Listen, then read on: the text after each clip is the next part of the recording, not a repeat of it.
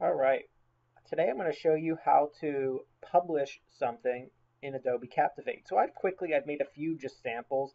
This is just a blank presentation where I added an asset and a presentation where I've done a software simulation. And essentially what I'm going to do is I am going to show you how to publish these. So the first thing you might want to do is preview to make sure that it's correct and looks right. So I always use preview in browser just to make sure that everything's showing up because I usually want it to, be compatible with my browsers that I'm using.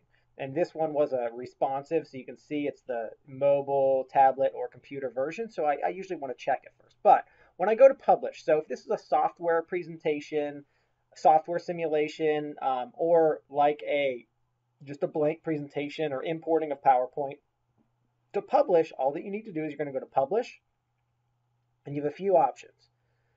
If you're going to publish to computer, and I'll click the button. It's going to give you two options here, which you probably want to do. You can do video if you would like it to be a video, but most often I'm going to choose HTML5 and SWF. What this is going to do is it's going to produce two versions, an SWF version, which is a Adobe Animate version or old Flash, and an HTML5 version, which will work on browsers and stuff. I could also do an executable, which will work on a computer.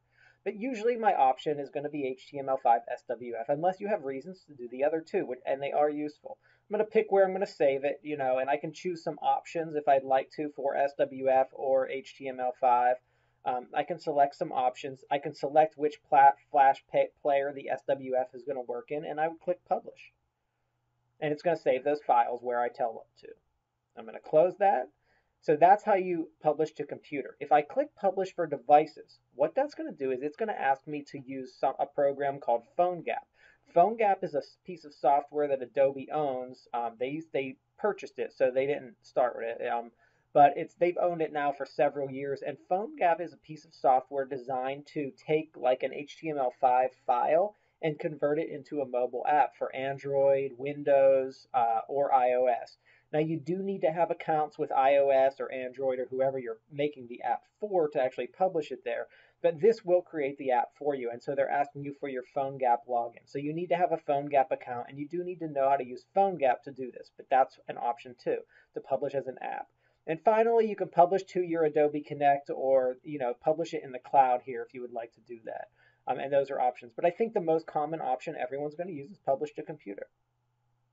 All right, now there is a difference if I'm publishing, the responsive project that converts down. It's slightly different because when I go to publish, I have some different options up here. They all do the same thing, but it doesn't say, notice in this version, when I go to publish, it says publish to computer. When I click on this project, it says publish for devices because now we're publishing on 3 different devices versus the other one, which is specifically made for the computer.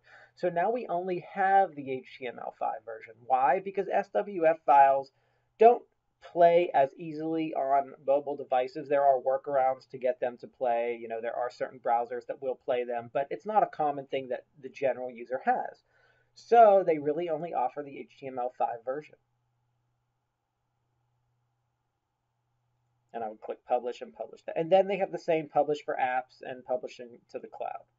And that's how you publish in Captivate. Thanks.